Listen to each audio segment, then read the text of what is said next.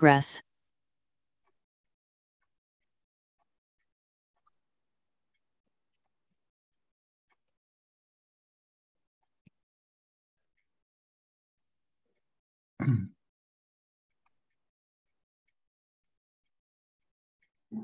Okay, so let's begin with a word of prayer.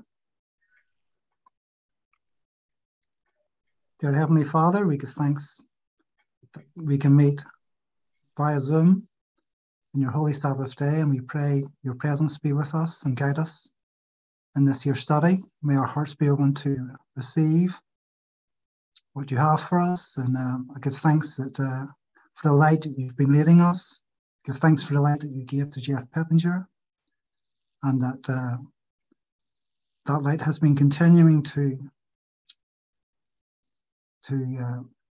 expand. And I pray that we can be, as students of prophecy, wise concerning the times that we're living in, and to be open to receiving the messages that you're giving us, and to be wise stewards of them messages. May we be blessed by this year's study. Guide me as I seek to present it to your glory. We ask these things in Jesus' name. Amen. Amen. Okay, so I have a presentation, and I've called it Order Out of Chaos. And this is an overview. This is where I'm looking to go. So this presentation looks at divine order and structure in the seemingly chaos of the history of the world. So I begin with some quotes, and then we have some examples, so like diagrams to share, and then I have some observations leading to current times. And then I have further considerations of Odilio Macnach's study concerning the vaccine mandates. And then I have further considerations of Colin Joseph's study, Dividing the Gold. I have quite a lot of slides in this, so it might be quite some time, but I could maybe go quickly through some of the examples rather than dwelling on them. I think some of them that you people may are aware of. I have covered them in the tabled history presentations that I did with in Theodore's line video channel, and I have shared them on the WhatsApp chat of Call to Unity.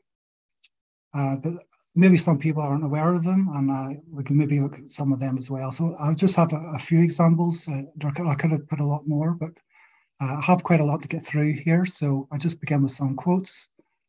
And so the principle here, we go to Genesis chapter 1. We have the earth was without form and void, and darkness was upon the face of the deep. And the Spirit of God moved upon the face of the waters, and God said, "Let there be light," and there was light.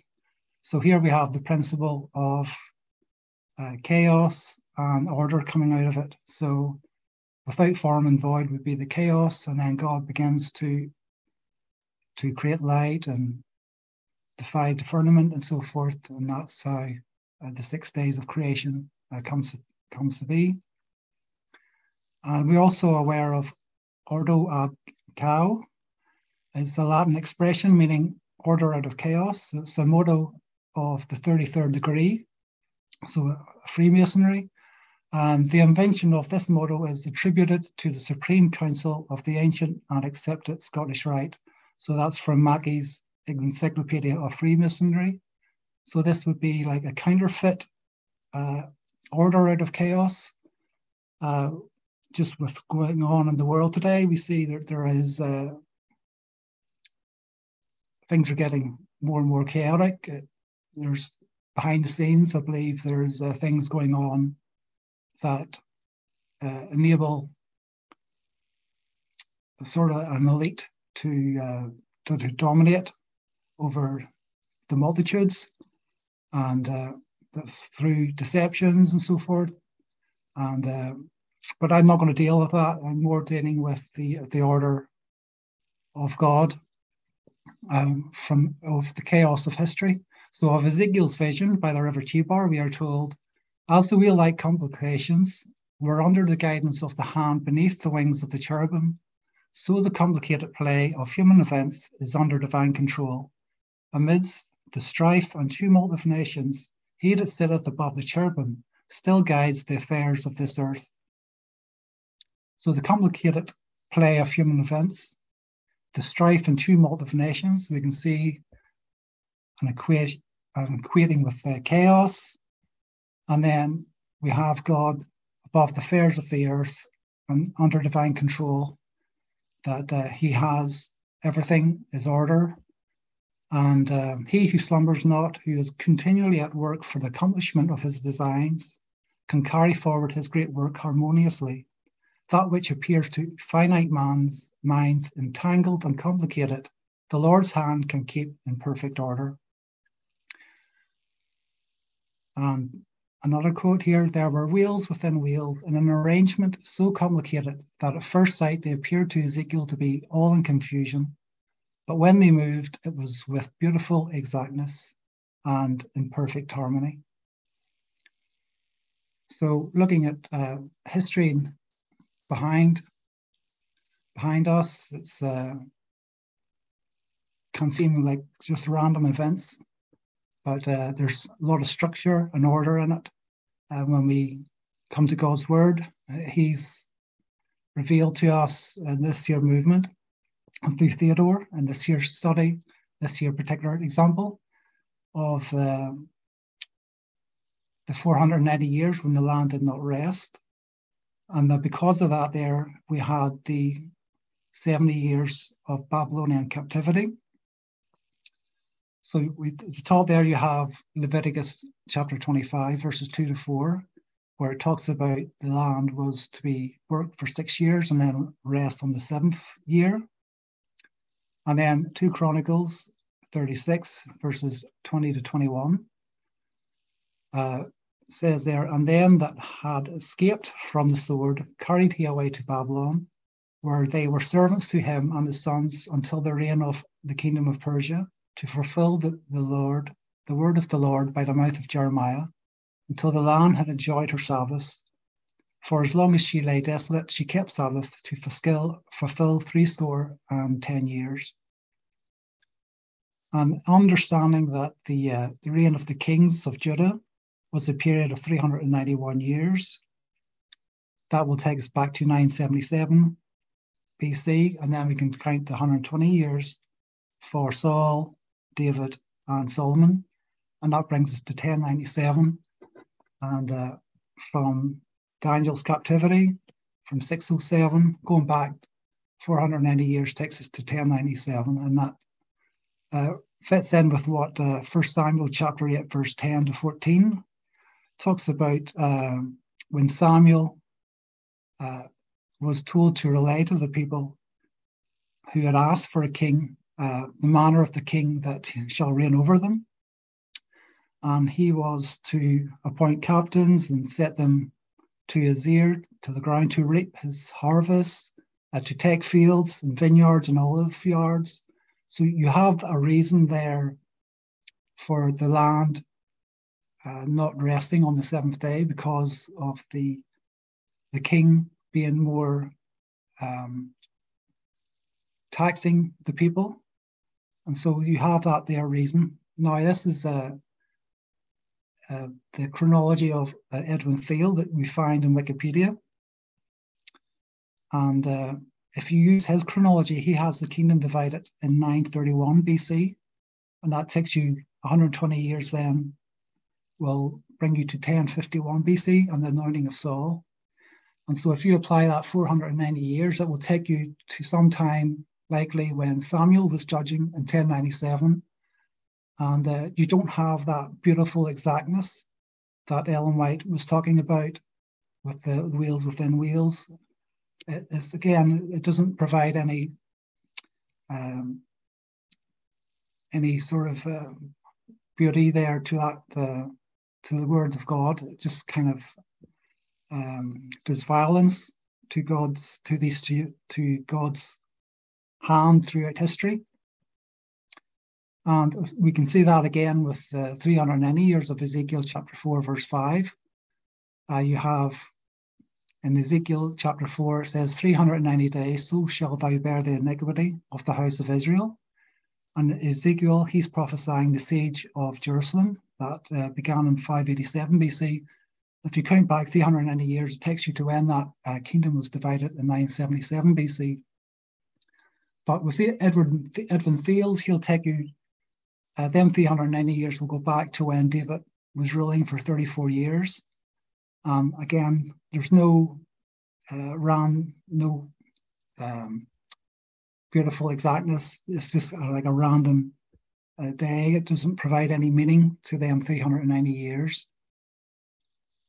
So some of these here we're familiar with, these examples. We see the 2520 prophetic mirror structure that he's led this movement to see, and how God is ordering the chaos of history. So we should be familiar with that. So I can flick through a lot of these examples quite quickly.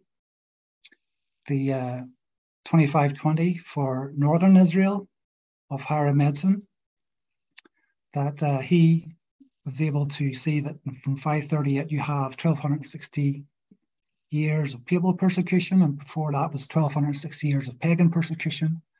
And that has been sort of like a counterfeit of the week of Christ, and that the cross divides into two periods of 1260 days prophetically, or sort of like roughly. We know it's not exact, but it's typical. Well, maybe not typical, but yeah, it's not exactly the days, but it's there for our understanding, to understand it that way. And with the pattern of Christ, the Antichrist again follows Christ. Jesus was born 4 BC, and he has 30 years of preparation before his baptism. And you have the 1260 days to his death, resurrection, and ascension. And likewise, the papacy had 30 years of preparation, beginning in 508 with the paganism being taken away, and then 1260 years, and then 1798 you have a deadly wound, was death, and that is healed at his resurrection. Ellen White makes that clear in Great Controversy 578. She quotes Revelation 13:3, and she says, in the new world, the papacy will receive homage in the honor of the paid to the Sunday institution that rests solely upon the authority of the Romish Church. And the ascension I put there for the worldwide Sunday law. So that's my thinking. Really, it's you have there Revelation 13 verse 16. He causeth all to receive a mark in their foreheads, in their right hand or in their foreheads. So other examples we see here from the first time prophecy, which we find in Genesis chapter 6 verse 3. There's 120 years until the flood. So in that time, Noah is building the ark. And then it's 977 years then to the Exodus, and 1533 BC, where you have the golden calf being set up while Moses is in the Mount Sinai. But it also is 1533 years to when the kingdom divided in 977 BC, and you have two golden calves there set up by Jeroboam and Dan and Bethel. And either side of them, that 1533 years, you have 120 years for the ark being built, and then the 120 years from Saul, David, and Solomon. So is everyone familiar with these here diagrams? Yes. Yeah, I've seen them. Okay. So I'll maybe not spend too much time in this. So from the birth of Noah, you have 480 years to that prophecy of Genesis chapter 6 verse 3. And that's 120 years then to the flood. And then it's 777 years to the birth of Moses. And he lives for 120 years. And then you have these 80 years from 1 Kings chapter 6, verse 1, that takes you to the temple construction. And the midpoint there is 2001 BC, which sort of hints of 9/11, 2001. And this here is a span of 1977 years. And it's my understanding that Jeff was converted in 1977. So I don't know whether I'll just put that in of interest. So from the first biblical time prophecy again, at the 120 years, it's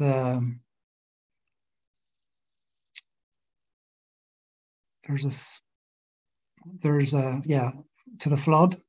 It's then 457 years to when Isaac is mocked by Ishmael, and that's in 1933 BC. But also from the flood, it's 1933 years to 457 BC and the decree of Artaxerxes. And that begins the last biblical, takes you to the end of prophetic time in 1844. So you have from the first time prophecy there and the end of biblical prophetic time in 1844 being connected. And if you take away when that first prophecy was given in 2510 BC, and you take away 1844, it gives you the number 666. And if you multiply that 120 years by the last number there, the 2,300 years, gives you the number 276,000. And to me, I connect that with Acts 27, verse 37, when you have 276 souls on the ship.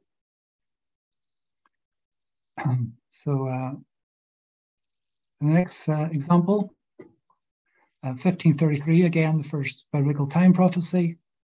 And we have them, 1533 years takes you to 977, and you have 391 years and 6 months, or 391.5 years. That takes you to the last king of Judah, a captive. So that would be Zedekiah. And then the last biblical time prophecy revealed in Scripture is in Revelation 9, verse 15. And we have 391 years and 0.5 months, or half a month. And you have then from August 11th, 1840, 1,533 days to October 22nd, 1844, and the end of biblical prophetic time. And the square root of 1533 is 39.15. It goes on a bit, but that's the first four numbers. It sort of connects with these here two numbers aligning. The Christian Church and Israel. So as Israel aged 147, he prophesies over his 12 sons in 1731 BC. And then it's going to be 147 times 12 years. So that's 1,764 years, or 252 times 7. That takes you to 34 AD. And then you have the Christian Church, the same period of time, goes to the time of the end. The midpoints of the Great Jubilee and the 5th and 6th trumpets. So the Great Jubilee, which William Miller preached, he had that begin in 607 BC, the beginning of the 70 years captivity in Babylon, and Daniel being taken captive, and that ending in 1844. But he had it at their time ending in 1843, and he preached about it. But the midpoint there is 619 AD, and you have 1,225 years either side. So you maybe see a symbol there of December 25th.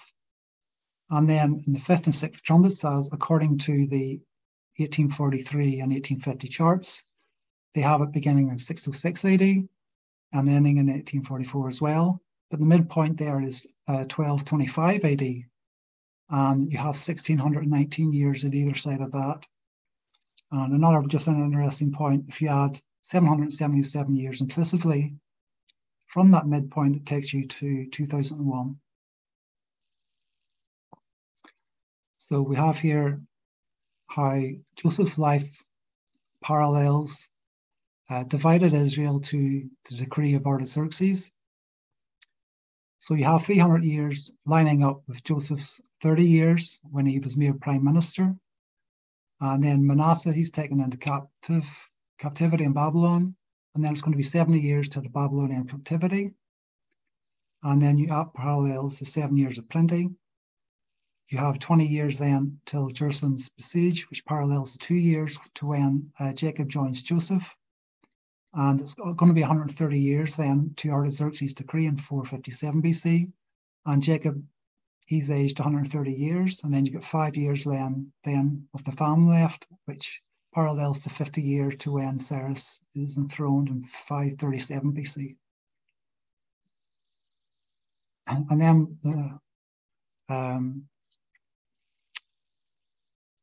so this is the 70-week prophecy of Daniel chapter 9. We know it's divided into 49 years, 434 years, and 7 years. So that would be 7 weeks, 62 weeks, and 1 week.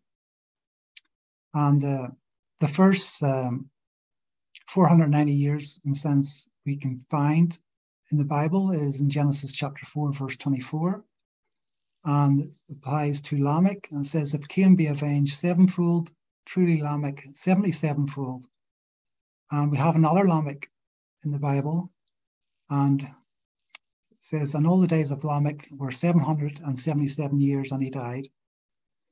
And so if we do just like a simple math, if we multiply the 49 years, which is a Jubilee cycle, by the 7 years, which is a sabbatical cycle, we get the number 343. And if we add that number to the 434, we get 777 years.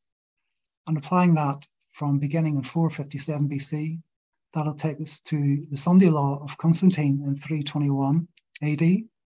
And Ellen White, she comments on this here. She says, the first public measure enforcing some Sunday observance was the law enacted by Constantine, AD 3321.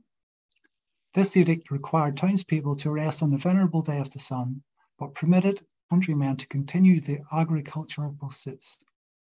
Though virtually a heathen statute, it was enforced by the emperor after his nominal acceptance of Christianity. So this here Sunday law, I believe, is typifying the Sunday law at the end of the world. So in a sense, it typifies the close of probation, as the 490 years took you to AD 34, and the close of probation for ancient Israel. These 777 years takes us to the Sunday law of Constantine, which typifies the Sunday law of the United States, and the close of probation for the Seventh-day Adventist Church. Just another point there, if you have applying the 49 years at the beginning of that cycle to 49 years at the end, you have a period in between there, which is 34 times 7 years, which again connects to the week of Christ at 34 AD, then 7 years ending. And there's some websites will give Constantine actually being born in 272 AD, which would be 49 years from the Sunday law that he pronounced. And but I didn't put it in here because there's some various websites would give other dates, but it'd be in around that their time. From 457, I have here a 457 and a 1938 date span correlation within 187 and a 77-year mirror. Okay, so I'll just explain this. So Methuselah, he's 187 years when he's born. 187 years when Lamech is born. And then when Lamech dies at the end of 777 years, it's then 1938 years to when Artaxerxes gives his decree in 457. And then we can apply that 777 years that I just brought to view to Constantine and the Sunday law. And then we can apply another 187 years to when the daily was taken away in 508. And if you go back to where Lamech dies, it's 457 years to when Isaac was born, and that was in 1938 BC, which is a date that connects with the span of 1938 years as well. So significant dates in 1844, we should be aware of them. First day of the first month, first day of the fifth month, and 10th day of the seventh month are brought to view when they are paralleled with 457 BC. The first disappointment parallels Ezra leaving Babylon, the midnight cry when Ezra arrives in Jerusalem, and then the cleansing of the sanctuary to when the decree of Artaxerxes goes into effect. So just highlighting these here dates. We know that's the 19th of April, 15th of August, and the 22nd of October. And we also have the significant date of July 21st, being midway in 1844.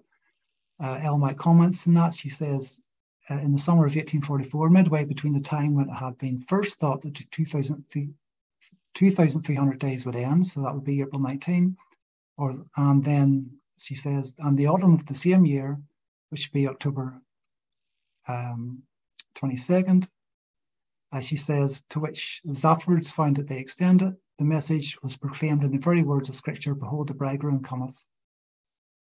So we can say that there's another significant date there. That's the 21st of July. We know that's a period of 187 days.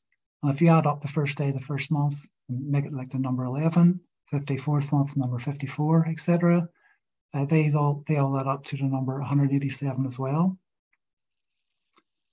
Another significant date in 1844 was the 21st of March. So this is William Miller's date that he had for Christ's return.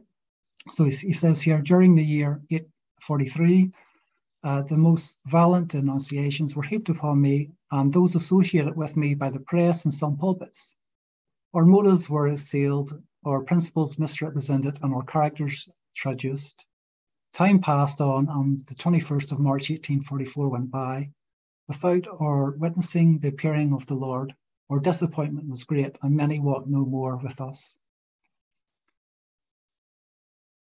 So another date I'm adding here is Samuel Snow's last letter being published before midnight. So that was July 18, 1844.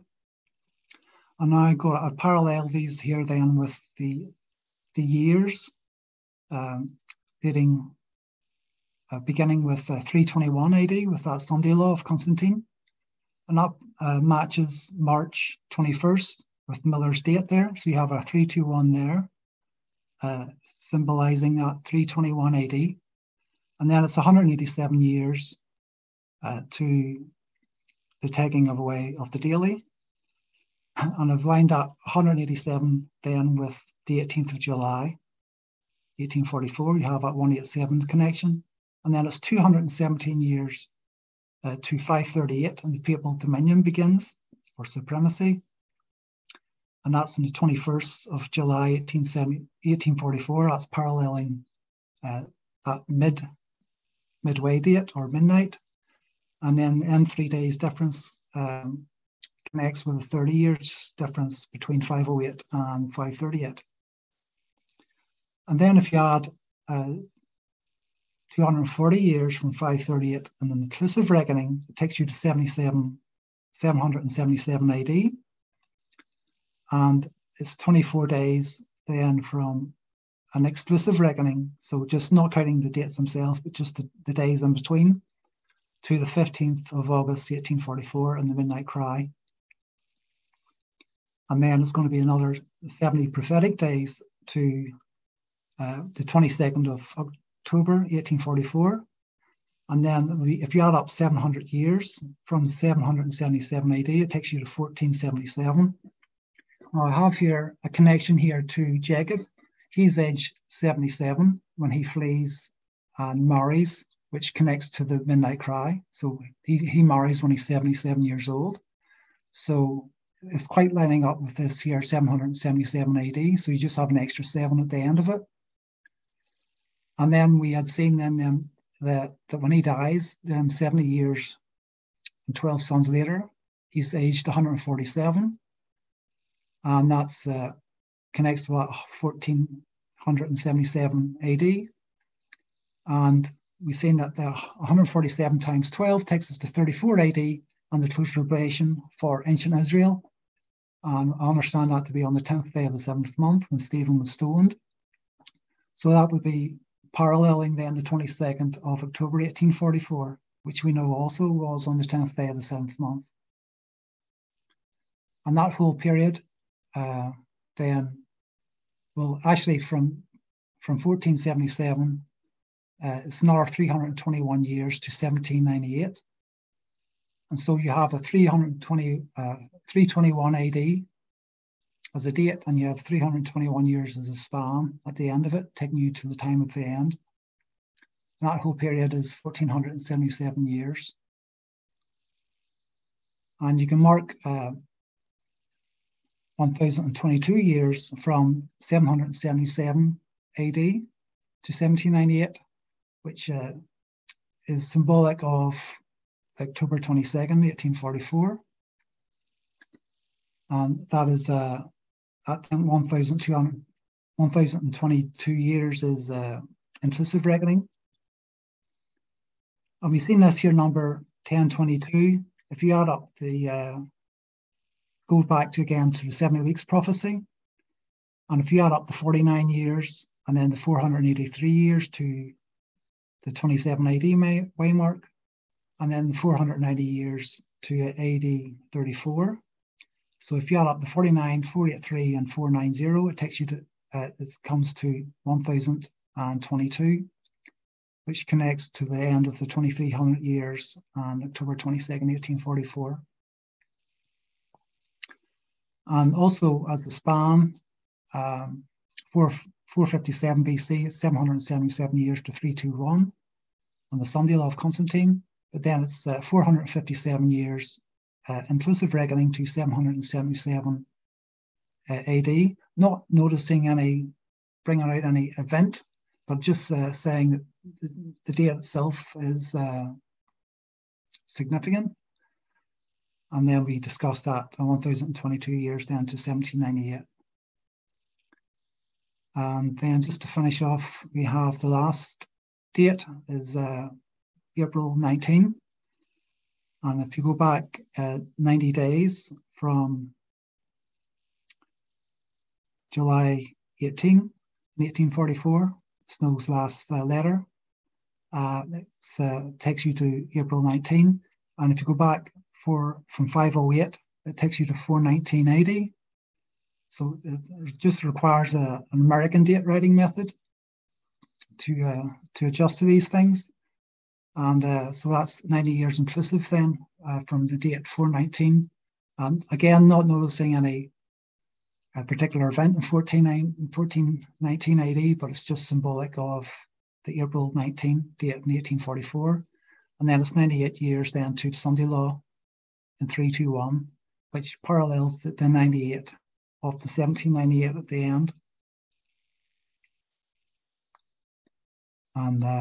And this another, I think this is my longest, the longest one that I've found.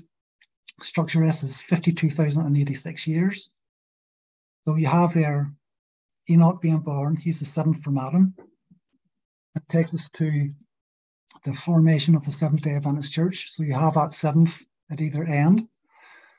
And then it was 65 years when Methuselah was born. And then it's 187 years to when Lamech was born. And then it's 2,390 years to this here midpoint, 781 BC. Again, not identifying any specific event, but it's just as a symbol. It's 187 in reverse. And 2,390 BC was when the flood occurred. And it's going to be from when Lamech was born, 781 years until that flood. And then coming the other side, it's 2,390 years to when the King James was published. Now it's going to be 187 years till when the time of the end in 1798, followed by 65 years to when the Seventh-day Adventist Church was formed. And from that midpoint, if you add 777 years, it takes you to the birth of Jesus. So observations leading to current times. So we're familiar that after 1844, there was a 19-year period that takes us to the Seventh-day Adventist Church. So this is, we began to see that there was time after 1844 that was noticed. And then we noticed that there was 126 years. It took us to 1989 and the fulfilling of Daniel 11 verse 40. And 126 years connects us to the Shegels in Daniel chapter 5, Mene, Mene, Tekel, Upharsin. And it's a 20th of the 2520. And this is a recent diagram I came up with that just sort of paralleled Joseph. He has 30 years when he becomes prime minister, followed by 7 years of plenty, or 2520 prophetic days. And then Jesus, when he's born, you have 30 years, followed by the week of Christ, the 7 years there, with the cross in between. And his 30 years can be divided into 12 and 18 years, divided by the Passover. And then you can go back 46 years from the first Passover he attended when he was in his 30s. That takes you to the building of the temple. It's mentioned in John chapter 2. And then with this year movement, we have 1989 to 2019. That can be divided to 12 years and 18 years by 9/11. And then we have 252 days to the July 18 date and the prediction unfulfilled. And either one there, you have 11th of November 2019 as well, prediction unfulfilled, which parallels the below the Millerites. I have 30 years from the Battle of Plattsburgh to the unfulfilled prediction in 1844 in the spring. And then it's 187 days to when the prediction was unfulfilled again in October 22nd. And we can go back 46 years then to 1798. Now, Ellen White has a chapter called Prophecies Fulfilled. So, but I'm just using it, the prediction that they gave was unfulfilled. So, but there was a fulfillment of prophecy at their time as well. And then with David, you have 30 years, followed by 7 years, beginning from when he began to rule from Hebron, and then from when he began to rule from Jerusalem. But it's also 7 years and 6 months, or which we could say 7 years and 180 prophetic days. In another version from 2 Samuel chapter 2 verse 11. So we have that July 18 symbol there, or 187 day symbol. And Ezekiel from 622 marks his 30th year to when he began to prophesy, and then he is in vision for 7 days and he's made a watchman. So you have again that 30 and 7 symbol. So we move on to some further considerations of Adelio's observations surrounding the COVID-19 pandemic and the mandates. Any questions, anyone? Is everyone sort of familiar with them diagrams? There's something in the chat before. So, okay, am I able to use a pointer to show what I'm talking about? Okay. I try to do that.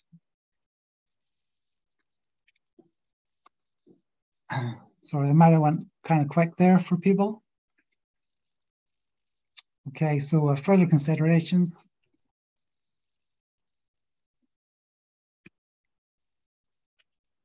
So Adelio identified a lot of connections with July 18, the number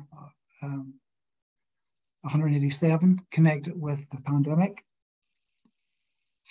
and the enforcement of the vaccine mandates.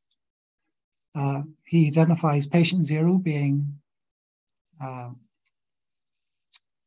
the November the 17th, and if you multiply 11 from November multiplied by the 17, it gives us the number 187.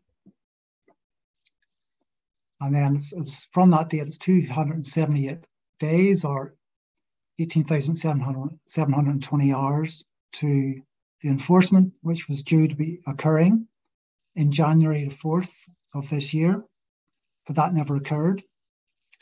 And he used the example that we mark 1888 as a significant date. But the Sunday law never occurred there, but it's still significant. And then it's 718 days then to when the declaration of the vaccine mandate occurred. So that was November the 4th, 2021. So we have that July 18 symbol there. And then from when the pandemic was declared in March the 11th, you have at 187200 minutes, 138 days to July 18. And he added these here days up. So you get 138 days, 130 days, 780 days, 1 day, and 718 days. So giving us a total of 1,629 days. And this was kind of like a new number he brought up, and it had some interesting numbers connected to it when you took away from it or added to it. So he took away the 718, it gives us the number 911. And then he added the number 360, and he gives a sort of his justification there for doing so. I'm not going into that there, just is on the screen. It says, give us the number 1989. And then if you add 391, it takes us to the year 2020, or the number 2020. And certainly we didn't have any biblical justification for this year number 1629. But if we go to these here 390 days of Ezekiel lying on the side, so this is the 21st of July, 592 BC. And he's prophesying on the 50th of the 4th month, and he lies on his side for 390 days, beginning on that date. It takes us to August 15, 591. So we have a midnight cry symbol there. But he's prophesying the actual beginning of the siege, which occurs after a period of 390 years. That began in 977 BC. And we can also see in that date in 1 Kings, it marks out the 15th day of the 8th month. So again, another symbol of the midnight cry. And this is when the siege occurred on the 5th of January, 587 BC. And this next diagram shows that this year was 1,629 days from when he began to prophesy in 21st of July, 592, to when the actual siege actually began. And if you add up these 390 to the 1629 days, we have the number 2019. So I'm asking the question here, could 2019 be typified by the siege of Jerusalem? And I have some recent newspapers articles. This is the Washington Post, says Shanghai's COVID siege, food shortages, talking robots, starving animals. So connecting this year COVID-19 to the siege. Another headline, this is in the BBC. COVID in Sydney, communities feel under siege as troops deployed. So it talks about how certain areas were treated like second-class citizens and sort of like under house arrest, under lockdown, as you would be in a siege. There's a title of the book, Lockdown on India Under Siege from Corona. And we also have events in this year, event of the siege being an opportunity in a sense for the elites to try to bring a solution, to bring their order out of chaos. So Klaus Schwab, he says that the pandemic represents a rare but narrow window of opportunity to reflect, reimagine, and reset our world and create a new world order. And maybe someone else volunteer just to read Prophets and Kings, page 452 for me, please. In the 9th year of Zedekiah's reign, Nebuchadnezzar, king of Babylon, came, he and all his host, against Jerusalem, to besiege the city. The Egyptians endeavored to come to the rescue of the beleaguered city, and the Chaldeans, in order to keep them back, abandoned for a time their siege of the Judean capital.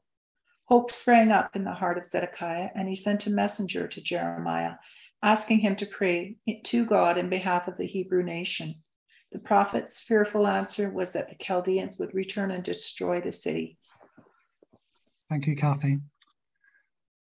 So here we see that the siege had begun, but then the Egyptians, they approach Jerusalem, and then the siege is ended for a time, but it's going to reoccur. So this is like a timeline from when really Babylon became to be a force as a world dominating power. So we connect that to 609 BC, and they defeat Assyria. And then we have 607 BC, when the vessels are taken captive, and the vessels are taken and there's captives taken from Judea. So his friends. We have the siege then in the time of Jehoiachin, and he's taken captive in 597, so I use my pointer. And then we have this here siege. This is the one that quote that Kathy just read is concerning. And this.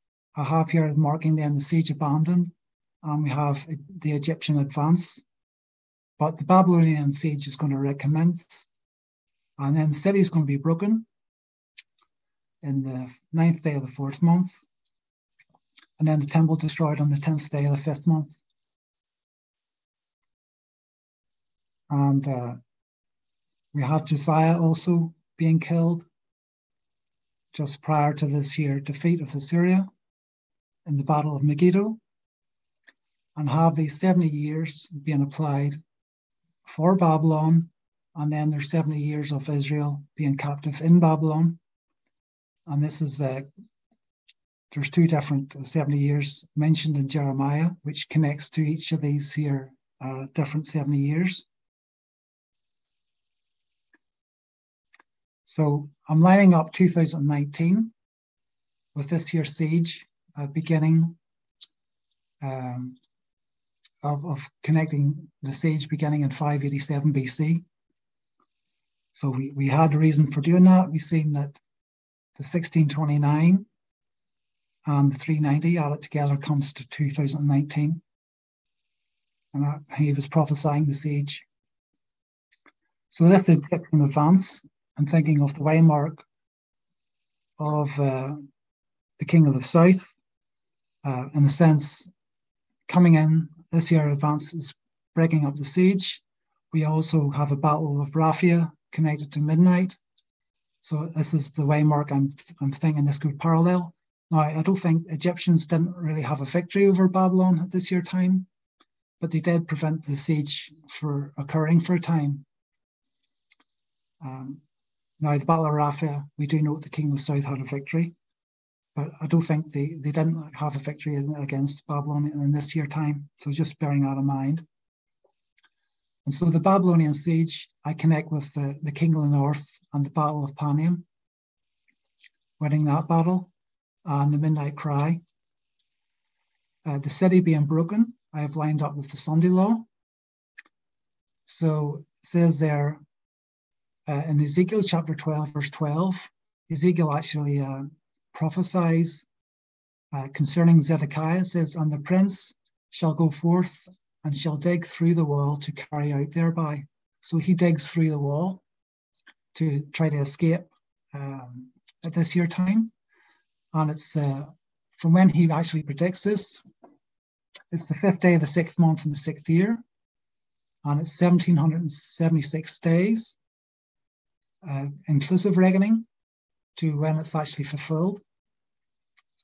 And this, I believe, we can see this as being a symbol of United States of America. We have the Declaration of Independence on the 4th of July, 1776.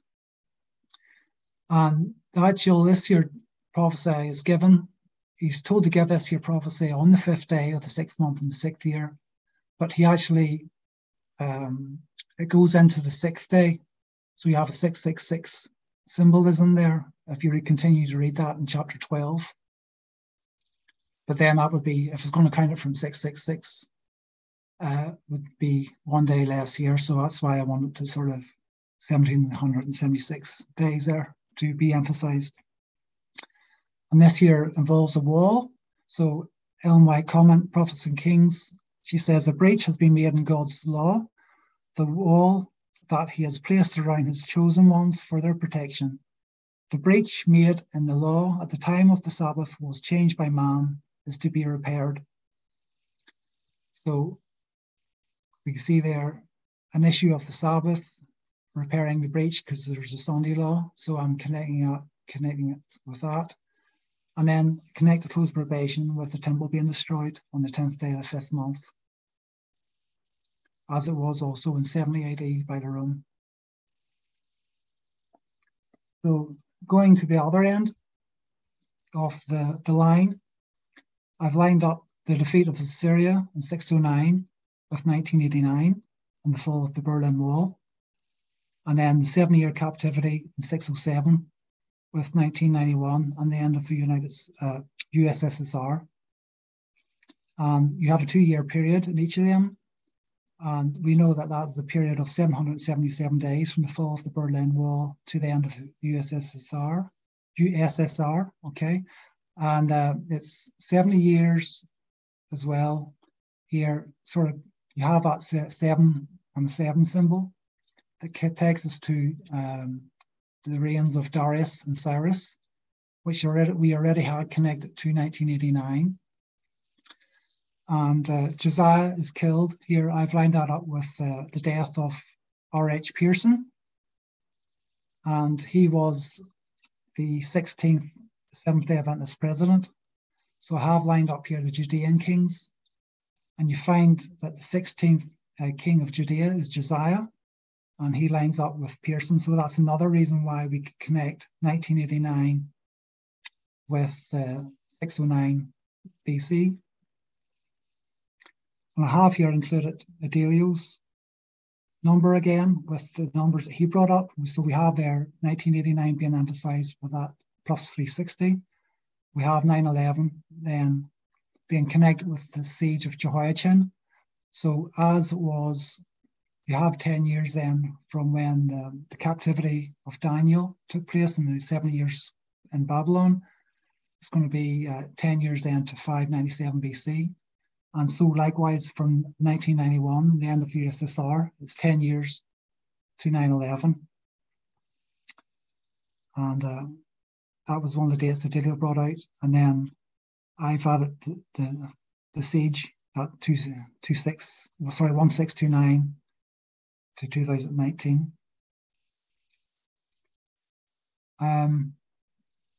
Just another note. Ellen White, she connects the Ark of the Covenant actually being hid during this year time, just the context of where it is anyway, in Prophets and Kings, to when the Ark is actually being hid. So I'm not too sure. I just added there. Maybe it could have some symbolism that we can think about. I had just a few thoughts. Maybe, or could it be maybe the Ark replying to God's people being hidden in some way, or the Constitution of the United States being in some way taken down? I'm not too sure. During this year time when Egypt advanced. And I understand also the Shekinah, if the Ark was going to be removed from the temple, so the Shekinah glory would likely depart there as well.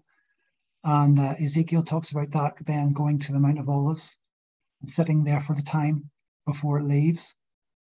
And we know that Jesus, when he left the temple, he went to the Mount of Olives as well. and sort of paralleling that Shekinah leaving the temple.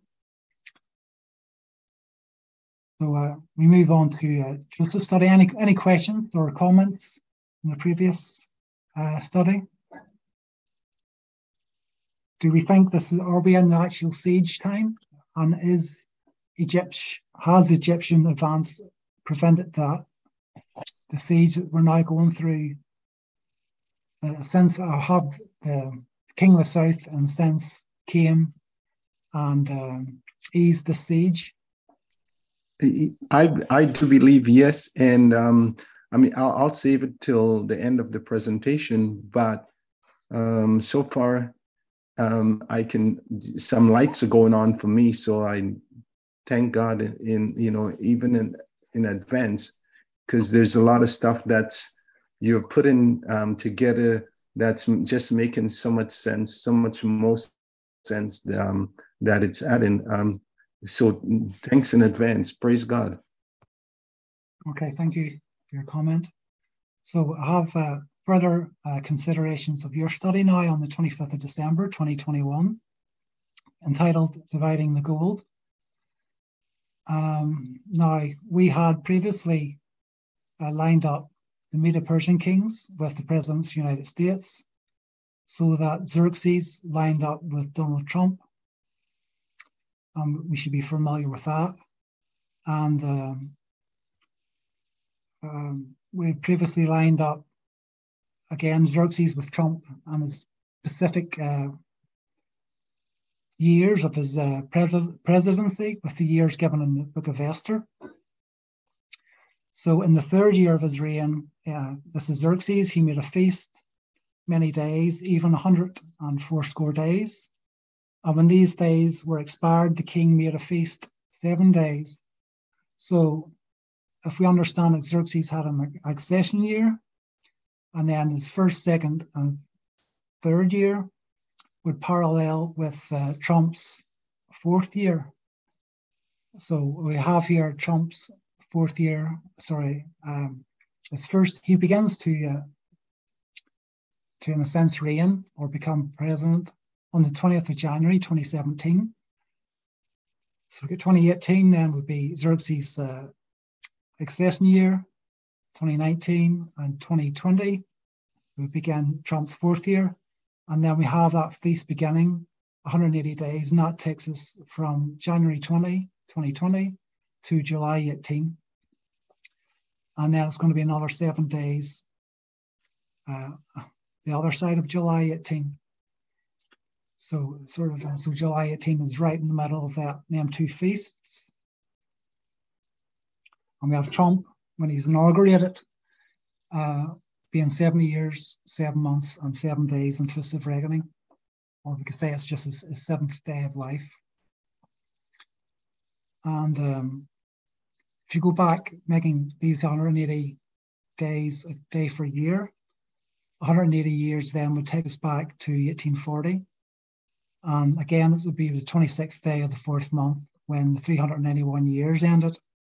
And then you would have another 15 days to 11th of August. And if you could also day for a year, add it 7 years from this year date, it would take you to 2027. So just putting that in of interest, not predicting anything, but just for consideration. And there's an Elamite quote, we'll not read it all, but Prophets and Kings, page 605, 606.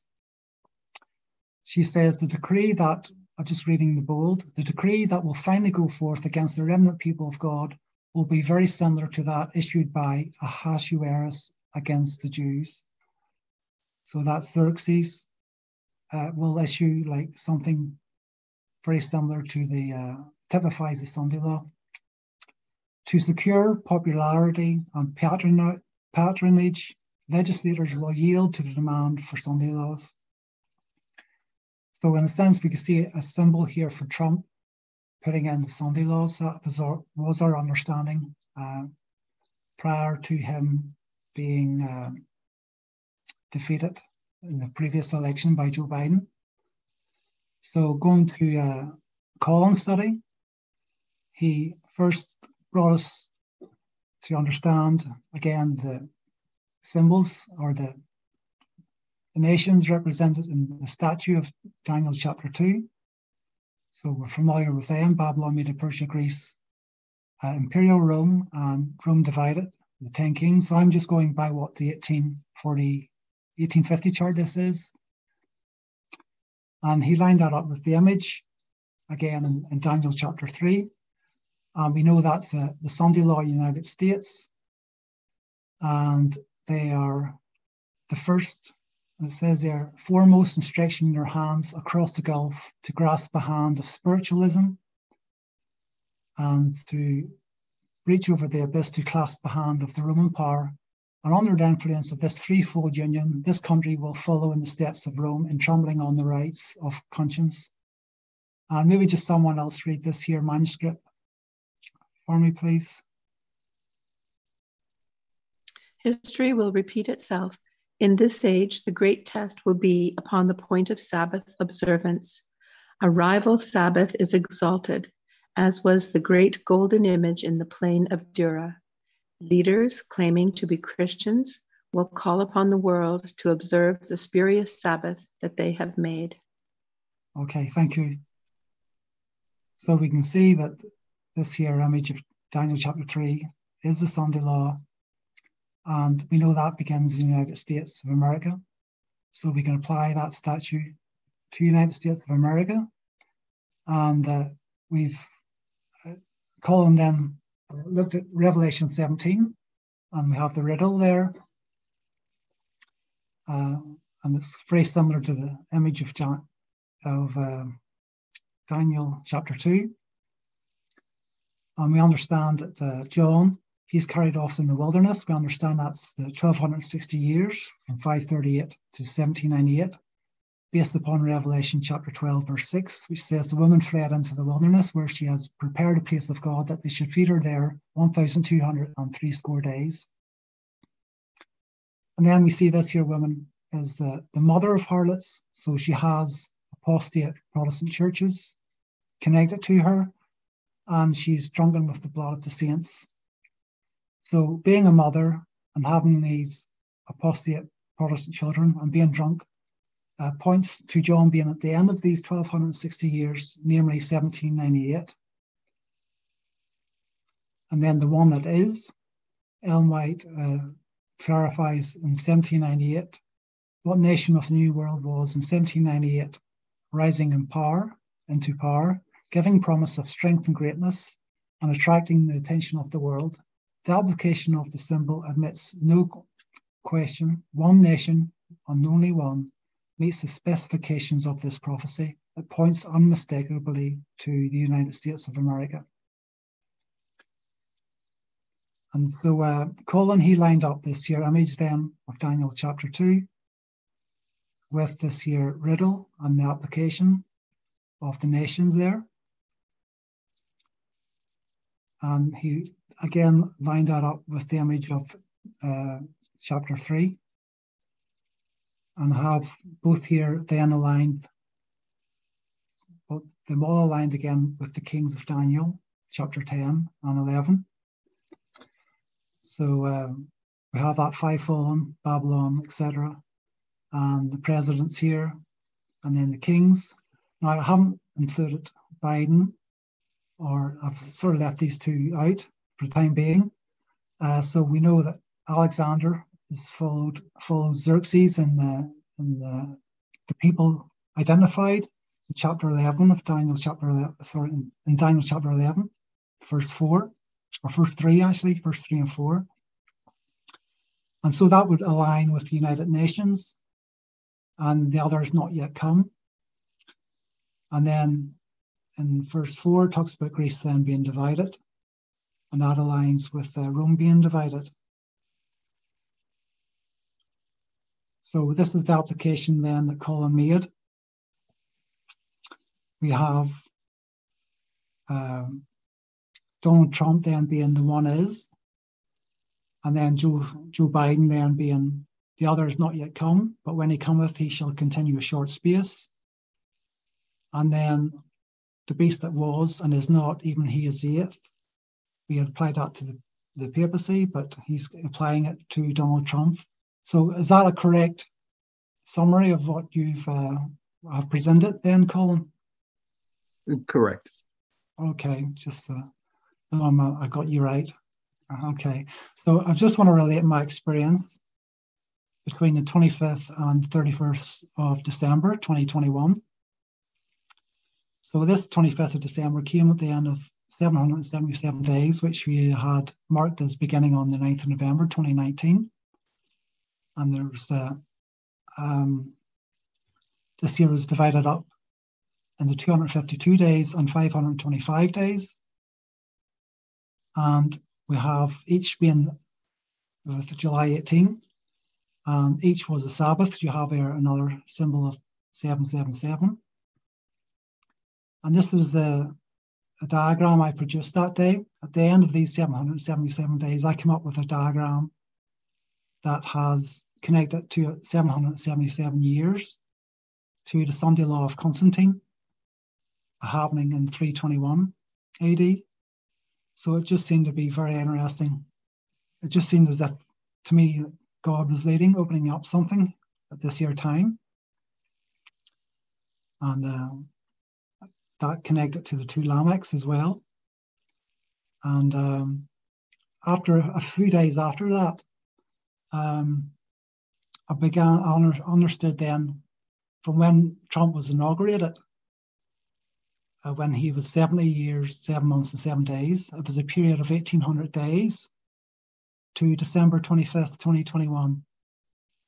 And I've included here the 777 days here. So we have like combined like a July 18 symbol with these here two spans of days. And then I began to line that up with the time of the flood. So you have Lamech, he dies age 777, and that connects with Trump being with his age, 70 years, 7 months, 7 days. And then it's 5 years to the flood, which is, if you take it prophetic times, it's 5 years is time, 5 times 360 is 1800.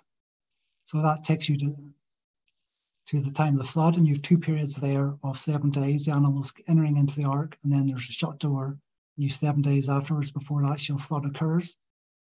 So that aligns with December 25th as typifying in some way a shut door, or the flood in some sense, typifying even the Sunday law, which we had seen with the 777 years to Constantine from 457.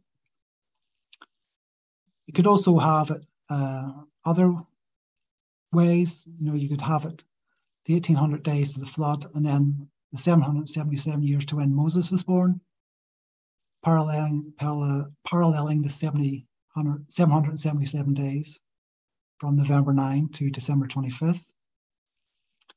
And with Moses, he was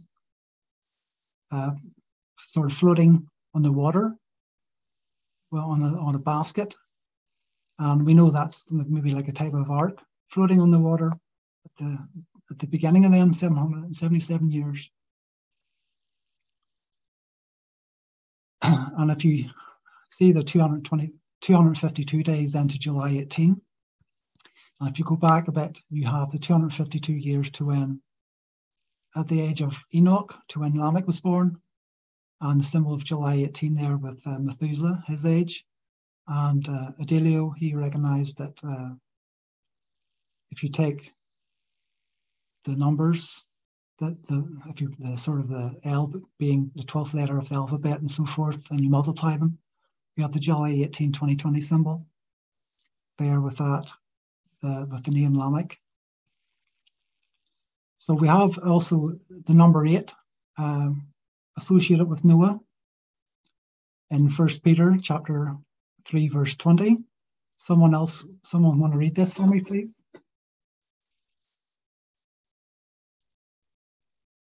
And in the days of Noah, while the ark was preparing, wherein few, that is 8 souls, were saved by water, the like figure were into even baptism, does also now save us. And in the 8th day, the flesh of his foreskin shall be circumcised. Okay, thank you. So we have the 8 souls being saved there, going into the ark, and that figures baptism, which also has been typified by, or in a sense was that replaced circumcision of the flesh being cut off on the 8th day. The symbol 8, and we know that's a symbol of resurrection. And on the 25th of December 2021 was the 20th day of the 9th month in the biblical calendar. And this connects with Ezra chapter 10 verse 9, which connects to the flood. It says there, then all the men of Judah and Benjamin gathered themselves together unto Jerusalem within 3 days. It was the 9th month on the 20th day of the month. And all the people sat in the street of the house of God, trembling because of this matter and for the great rain. And we know that when the flood came, it rained 40 days. So you have that great rain symbol. And actually, if you go back to when this occurred, it was actually on January the 6th in 456 BC. So January the 6th, we also understand is a significant date in connection with Donald Trump.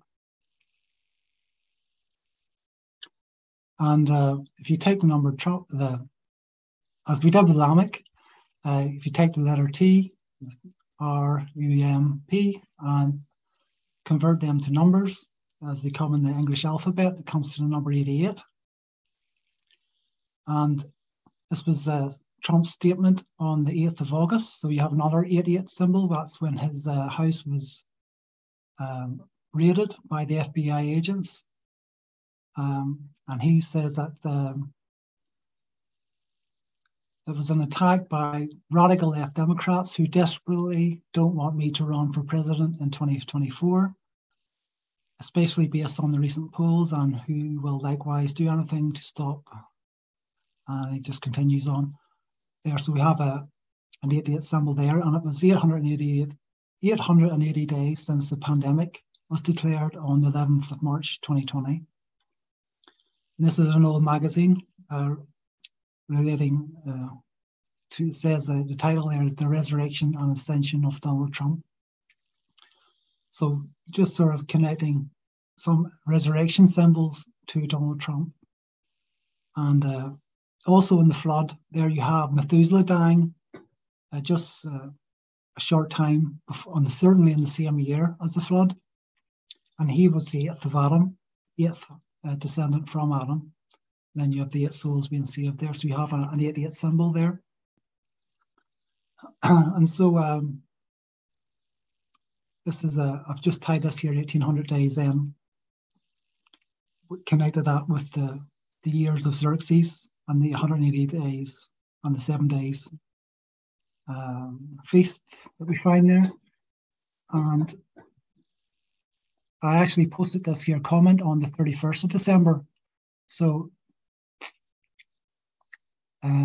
I'll just read this here. I posted this diagram on Sunday. So that's the one I just showed you.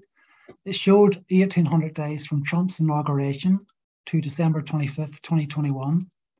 We see a symbolic 777 days in Trump's age at the beginning and 777 days at its end.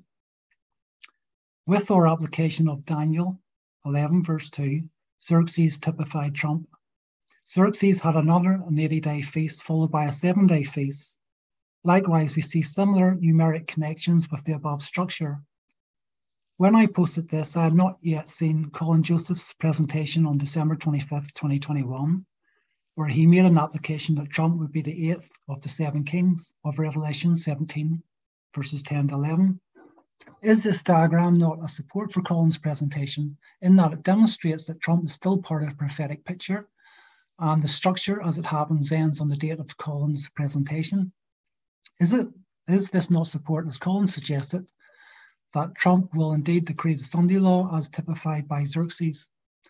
The decree, which is to go forth against the people of God, will be very similar to that issued by Ahasuerus against the Jews in the time of Esther. So I'll just make that quote sort of similar to what we had read out earlier, that Xerxes that decree typifies the Sunday law. So returning to Colin's study, dividing the gold. So I brought this here. I had this here up before, so we're addressing Revelation 17. And the one is being the USA. And the next to come is United Nations. And then the 8th is Rome. So I have here where I believe John has been taken. It says, I, John, was in the isle that is called Patmos for the word of God and for the testimony of Jesus Christ. I was in the Spirit on the Lord's day and heard behind me a great voice as of a trumpet. So you have this here trumpet being emphasized there. And John is going to be taken to 1798. Now, for him to be in the wilderness and to say that one is, so he's like in between the time when the papacy has just died and the United States is just rising. So he'd be really just at this here line. That's where he's being taken to. That's my understanding. So Jeff, when he was in Lambert Church on the Lord's Day, being Sabbath, the 9th of January, 2016, he gave a prediction concerning Trump. So in a sense, Jeff here is taking us to the 20th of January, 2017, and to this here line again between Barack Obama and Donald Trump. And when you parallel 1798 with 1989, you have 777 days being connected with the time of the end. And you have there on the 20th of January, 2017, Trump being 70 years, 7 months, and 7 days, inclusive count. So you have at 777, you can maybe connect to this here, each line, each way mark here. And someone want to read for me Esther, chapter 3, verse 13.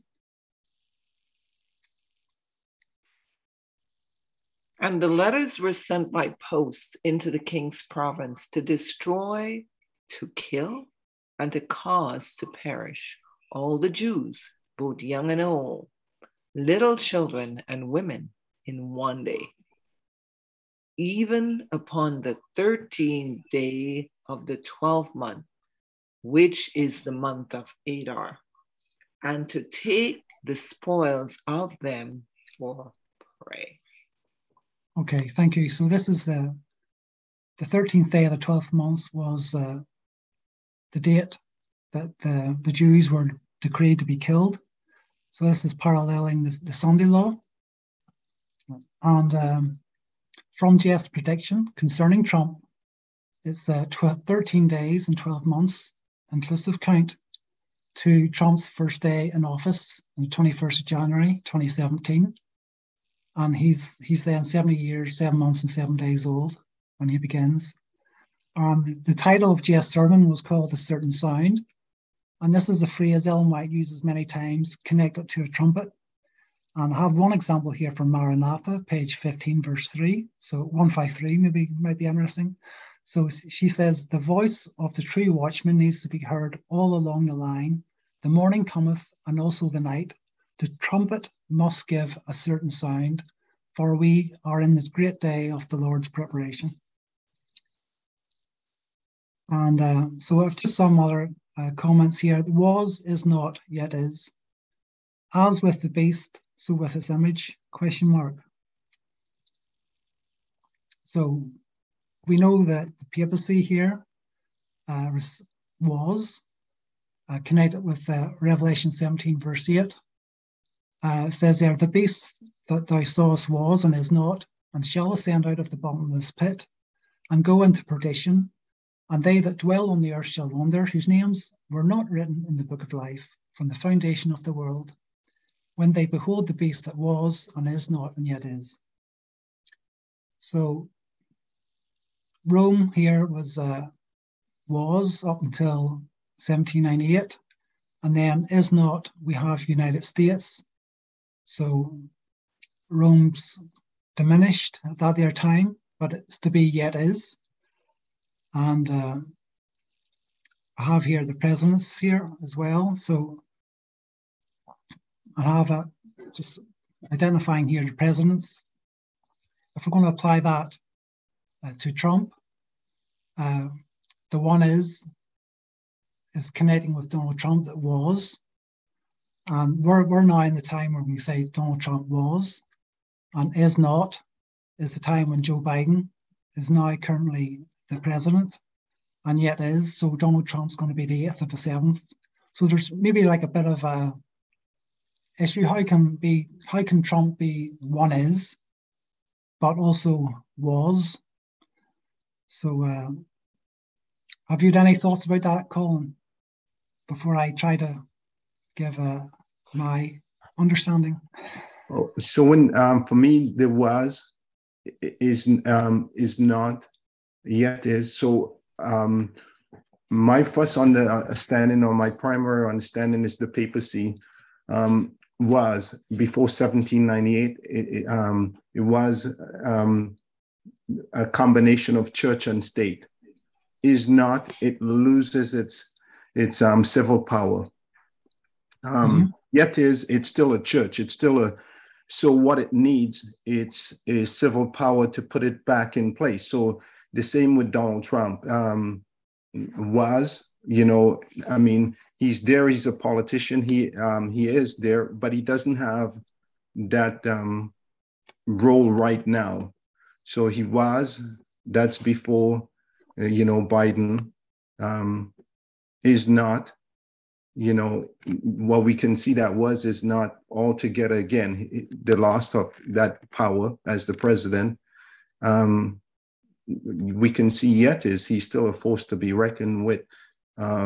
He's still a politician. He still has his support based on everything, just like the papacy. So there's more to it, but that's just simple. Taking up, first the papacy and then Trump. Mm-hmm. Okay, so I have a quick question. Mm-hmm. Have we ever looked to see Biden? Does he even fit as false murders?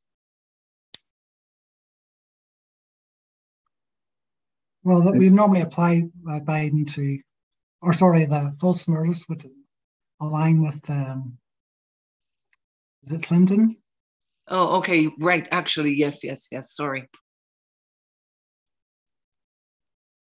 One of them, I can't remember exactly which. So anyway, what I'm saying is the one is when Trump was inaugurated. And that's 700, you got that 777 symbol there. But the 25th of December was when Colin could say that he was and is not, and yet is. So to me, there's like a structure there that you can maybe apply to them two sort of like periods. The end of it, the start of it, you could say one is. At the end of it, he was and is not, but will be. So that's when we sort of said, kind of like yet is. He kind of he's going to be there again to bring in the Sunday law. So that's just a thought that I had concerning how to sort of remedy that one is, and then how he was at the same time. And just Daniel 8, verse 19 says, and he said, behold, I will make thee to know what shall be in the last end of the indignation, for at the time appointed the end shall be. So Jeff applied this here indignation to the 2520, and the last end to 1844. So because this is it doesn't mention a first end, but because there's a last end, he thought there would be like a first end, which he applied to 1798. Whether he was correct or not, I'm not sure, but that's the application that Jeff made. And my sort of thoughts was this: when we come to 1 Corinthians chapter 15, says, "We shall not sleep, but we shall be all changed in the moment, in the twinkling of an eye, at the last trump. For the trumpet shall sound, and the dead shall be raised incorruptible, and we shall be changed. So making an application, Christ returns at the last trump term, not in his first. So I know that applies to trumpets, but that's just like an application. I just had a thought concerning. So that was the end of the presentation. I can stop sharing. Any questions or thoughts?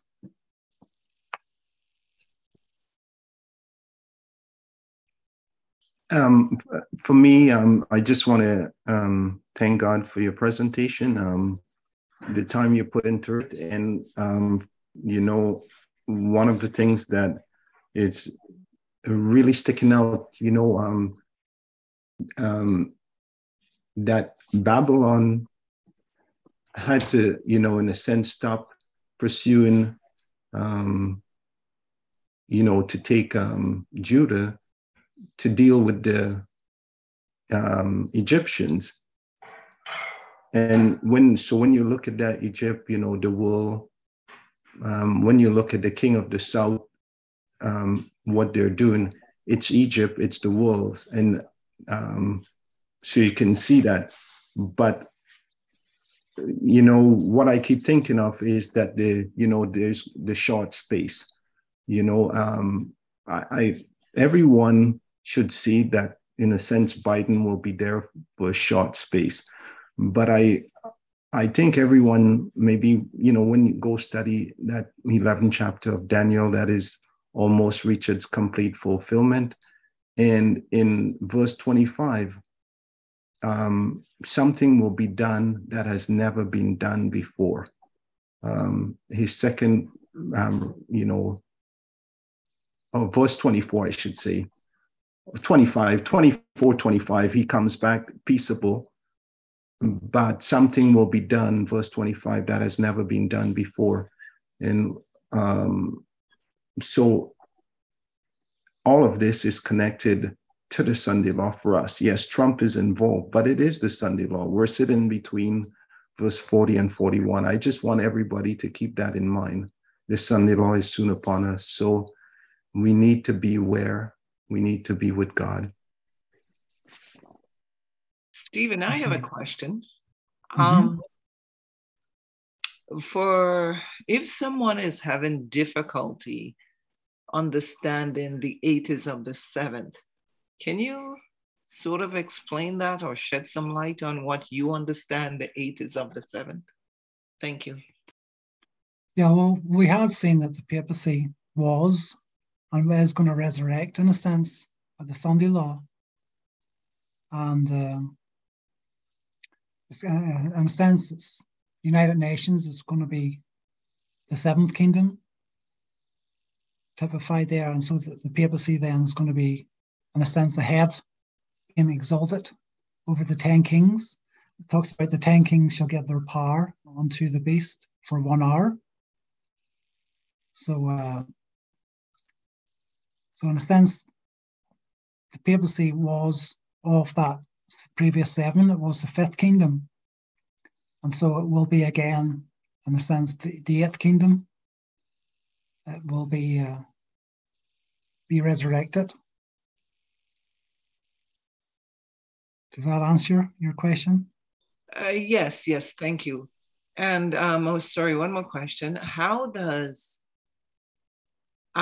we're trying to use the application, right, of the riddle, right? The riddle, Revelation 17. Mm-hmm. So if someone does not see and thinks this is a rest in the scripture, how can you, from what you've seen, what you've studied, what you've understand, how can you sort of let them see is the application of the riddle?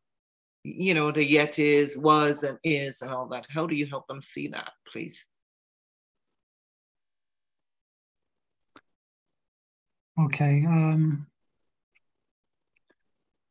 Nothing really for it but to sit them down and have time to pray and study what, prophetic history depends on their knowledge of the Bible. if they already understand Daniel 2, and that would be a point that we begin with, and then to connect that then to Revelation 17. But it depends how much they already understand of prophecy. And okay, no, that's good. So basically, it's going back to the board and saying it's not changing what, when Daniel was told, this is a head of gold, this is this, and this is that. But it's a matter of having them go back and see how, just relook and restudy. Okay, thank you. Carolyn, what you just said there was an application. No, I know. What I'm saying, you said it just now, you said in the book of Daniel, where Daniel's pointing out to the king, thou art the head of gold. That is an application. Mm-hmm. So, and I think everything that is done with numbers, with all the 777, the 1533, all those things, those are applications as well. Yes. So, I mean, making applications is what we do. So making an application of Revelation 17 to Daniel 3 is the same thing. It's an application. That might help, maybe. Yes. Yeah, maybe if we pray and, and then have a great discussion afterwards would be good. So, Brother Stephen, if you can pray and then we can have a discussion. Right, okay. Let's pray. Dear Heavenly Father, we give thanks that you're our God, that you love us and are merciful to us and have tender care towards us. And may we honor you with all our being. All that we have and are from your hand. I pray that we can be vessels for your glory. Give thanks for the light you've been sharing, and pray that the Sabbath day we can further receive fellowship with one another and with you. And pray that you help us in our infirmities and strengthen us and heal us where we are broken. And I pray that as we seek to be students of prophecy, to understand what is to be a watchman on the walls and give that trumpet a certain sound, I pray that we can have your Holy Spirit in a great measure upon us, and guiding us, directing us, giving us words to speak. For we can't do it on our own strength. We need your Holy Spirit abiding, and we ask for the latter rain and your great power abiding upon us to be witnesses for you in this here world that is soon to perish. We ask these things in your mighty name. Amen.